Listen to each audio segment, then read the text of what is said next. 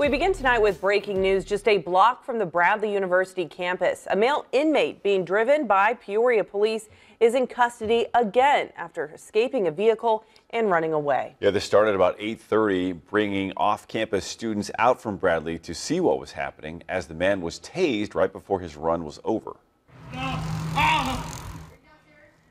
That's how it sounded. That video captured by a Bradley University student who asked not to be named. This was the end near Cooper and Main, blocks away from Bradley's campus. Multiple students watching from their porches as this situation unfolded.